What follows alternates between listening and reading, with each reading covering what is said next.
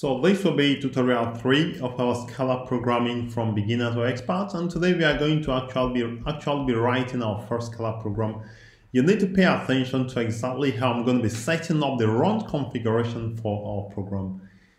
So to do this, I'm going to simply go to IntelliJ and say File and say New Project. So once you say New Project, it opens up this window and you have Scala. If you follow this tutorial 2 before now, tutorial 1 and 2, you know how you can set up Scala in IntelliJ, and you have it here. And you are going to choose SBT. Once you choose SBT, you go next, and this time you are going to choose the directory you want. So I'm going to call it first program. So this is going to be your first program in Scala, and your JDK could be 1.8. You can also be something more. Everything can actually just be the same. So I'm going to click on finish. So you say variety, no. So let's give a name. So I'm going to call it first prog. Actually, I'm going to call it first Scala program. The name does not matter. So this will be your first program. Now it opens in another window, so I'm going to more or less drag the new window right here. So this is first Scala program we just created. Again, I'm going to put it side by side with the tutorial page right here. So let me just snap it to the side here, and this one just be here. Okay, so we've created our first Scala program and we use SBT. Now I'm going to actually build, but that is not important. Okay. So the first thing we are going to do is to drop down, expand this, and go into the SRC. So inside the SRC, you have two folders or two packages. You have the main and the test, and inside both of them, you have Scala. We are going to be writing our source code or programs inside the main package, inside the main and inside the Scala. So I'm going to create not Java class. So right click, this is very important. And now we don't see Scala shown up here because we need to create a Scala class, right? To solve this problem, you are going to simply right click. I think I explained it right here as well. So I explained it, I can't remember, and I think I did. Yeah, I did, step 1. All right, so I'm going to right click here, that's step 1. You see add framework support, that is step 1 right here in my website. We are going to create add framework support, and yeah, so we're going to go down and look for Scala. So this is Scala, and select it and say okay. All right, so at this point, if I right click, I will see new Scala class. So I'm going to click on new Scala class, and I'm going to set it to object. When you set it to object, it's going to be that you have a main method provided for you, because this object will extend the app class. Okay, so let's follow the instructions. I've already done this. Name the class main and change it to object, and I did. So I'm going to call this class main, and this is it. Okay, you are going to make this class extend the app class. Extends the app class so that we can have so that we'll be able to have a main method provided for us. So this is object main extends app. Okay, so I don't know why this is, so I'm going to stop it.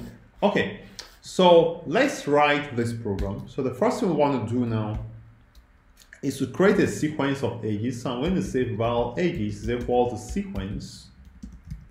So sequence seq, so that's sequence, and we have to create a class.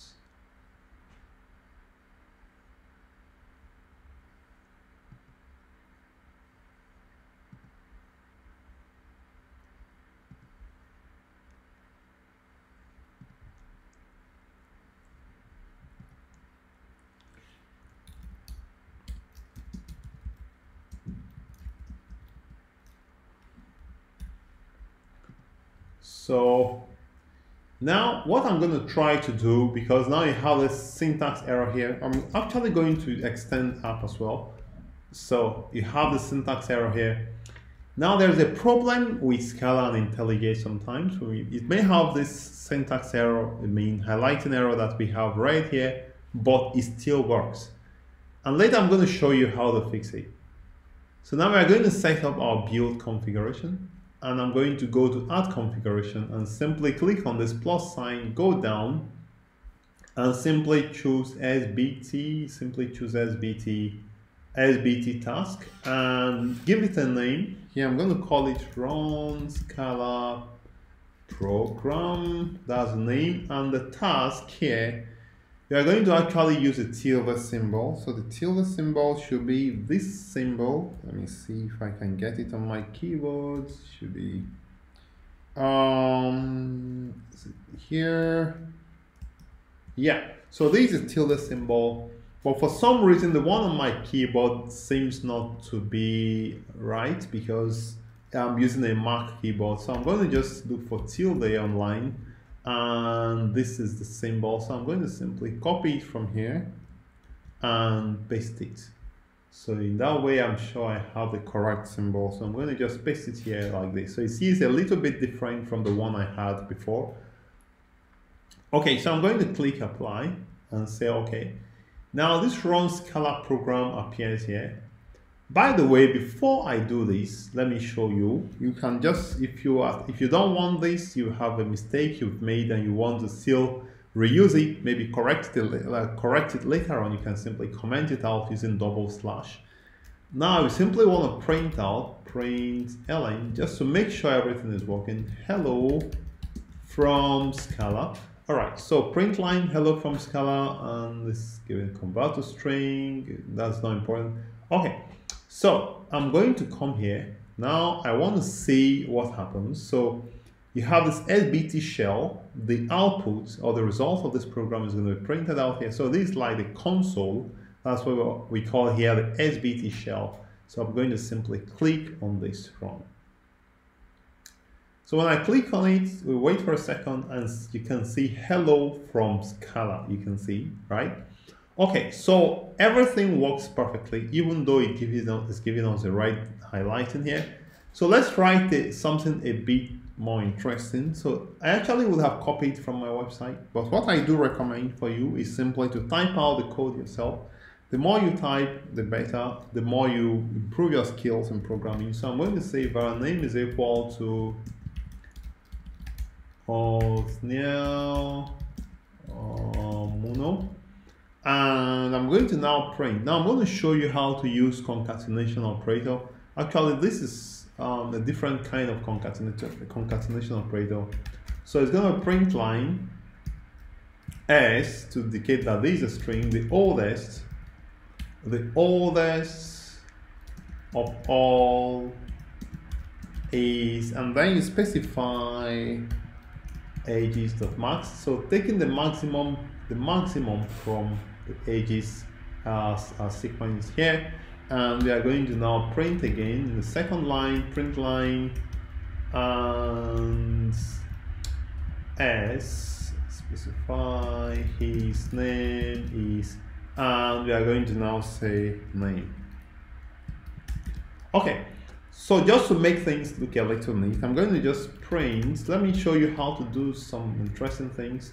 So you want to print a line, so I'm going to use like this, minus sign, I'm going to say times, let's say times 80, and it's going to print a line for us. So this is like some trick.